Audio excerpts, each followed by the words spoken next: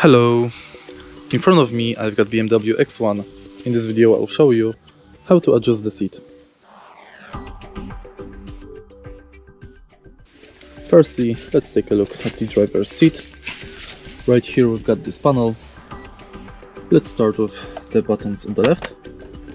You can use them to adjust the spine pressure, as you can see on the icon. Next you can use these buttons to adjust the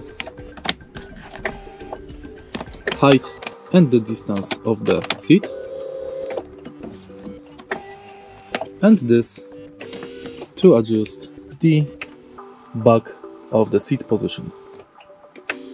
Also, you can press the mode button to save modes, and first and second button to adjust to pre-selected modes.